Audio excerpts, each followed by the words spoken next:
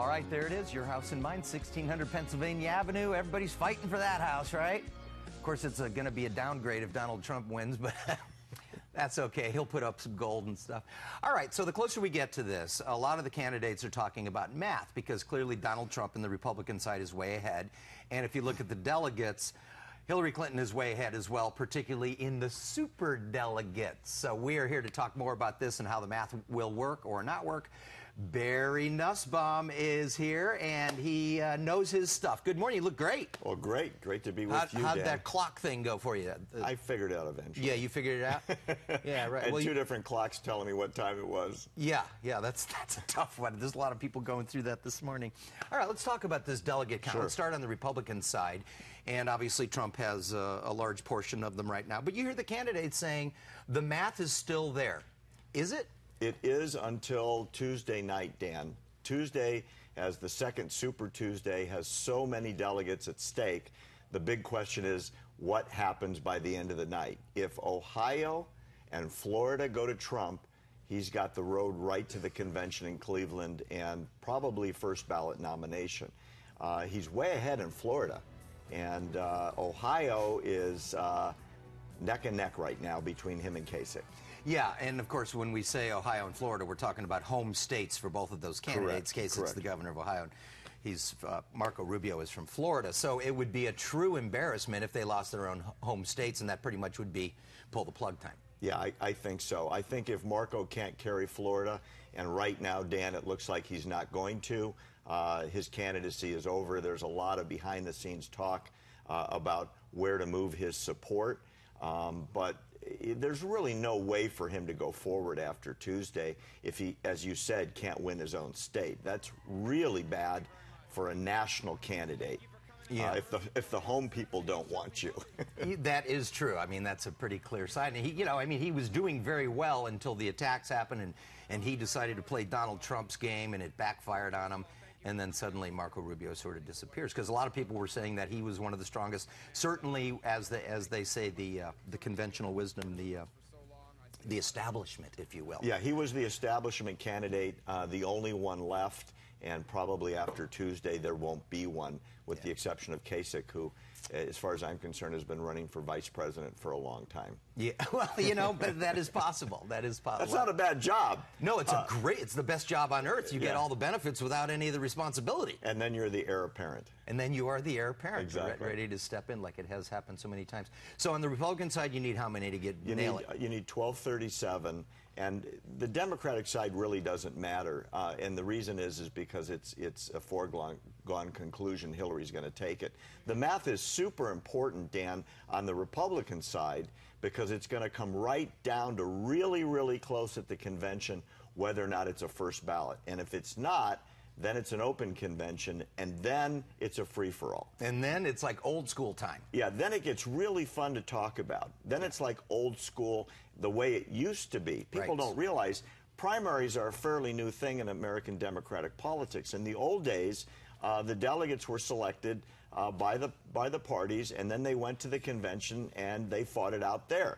Now, we sort of have a way to elect our delegates, and the delegates are pledged for the first ballot. So if he doesn't make it, then they're released. And then the fighting and the trading and the deal-making start, and then it gets really exciting to watch. Yeah, like you say, it wasn't until really modern history that the candidates were anointed before they went into the convention. Exactly. The parties controlled it completely, and the people got to vote in the election, sort of. I mean, technically, we don't elect the president. We elect the Electoral College, which elects the president. Yes, which some people obviously still have a problem with. If you think back to Gore, Bush, he actually got the popular vote. Bush got the delegate counts. Yeah, exactly right. And that happens once in a while, and it really shows us we're not truly a representative democracy. We are more of a republic, and that goes not only for Congress, but the way we elect our president. I think it's going to be really, really fun in Cleveland because what people don't realize is the rules that are going to be set up in the days up to July 18th when the convention opens are going to determine how the delegates move around. See, there's some questions about whether or not Christie's delegates are going to be released and when. Carly Fiorina's delegates and the other delegates for the candidates that, you know, a couple here, a couple there, which could add up, are Ben still Carson. Right, they're still pledged to those candidates, even though Carson has come out for Trump and Christie has come out for Trump. Rubio's got the big slug of delegates. What's going to happen to those on the first ballot? Yeah. Each state has different rules on when those delegates get released, and the rule making, Dan, right before the convention is going to be as important almost as the primaries as to where those delegates get to go, when they get to change their vote, and when they get released to vote their conscience. That's when it's going to be interesting. Yeah. Be sure you're watching television this summer. And when those rules are being made, I have a feeling there's going to be some backroom deals going on. The The old smoke-filled room deal. The negotiations have already started between the leading candidates. Yeah. Because if he doesn't have 1237 by the middle of July, then it's going to be open season, Yeah. and then it gets really like the old days. Yes. The deals made in the back rooms, Yeah. who gets to vote, who gets to influence those people, and how the deals can be arranged to move their pledges. That's exciting. All right, Democrat side Yes, sir. is a different deal, too, because they have the super delegates, Right. And at this point, Hillary Clinton basically has wrapped up all the super... Tell the folks at home what a super delegate Yeah, is. a super delegate is a very undemocratic, non-normal policy. In other words, when we are going through the campaigns on the Democratic side, it appears that in some cases Bernie's out in the lead, and in other cases Hillary's out in the lead. The reality is there are delegates, at-large delegates, and then there are super delegates in the Democratic Party. Super delegates have been given their jobs by the party. They're party loyalists. They've been great Democratic supporters of the party in the past. So they weren't elected by anybody. They're not pledged to anybody. They get to vote who they want to. The establishment candidate is Hillary. So guess what? 100% of those super delegates are lining up behind Hillary, and they weren't elected, and they're not tied to the popular vote, and it's really upsetting the Bernie Sanders supporters. Well, yeah, wouldn't you be... Absolutely. You win the entire state, but you get 0 delegates. Yeah, or you're right there, and the delegate count should be equal, and then the super delegates get to pledge, and they're coming out for Hillary almost 100%. Yeah.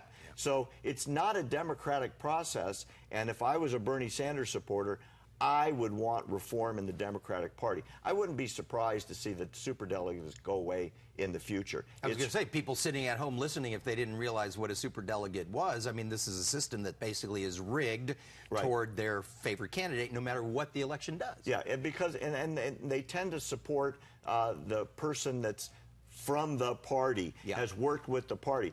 Bernie is really an outsider. He's a socialist that runs within the Democratic Party. Right. He's not part of that machine, and so he's not picking up that kind of popular superdelegate support.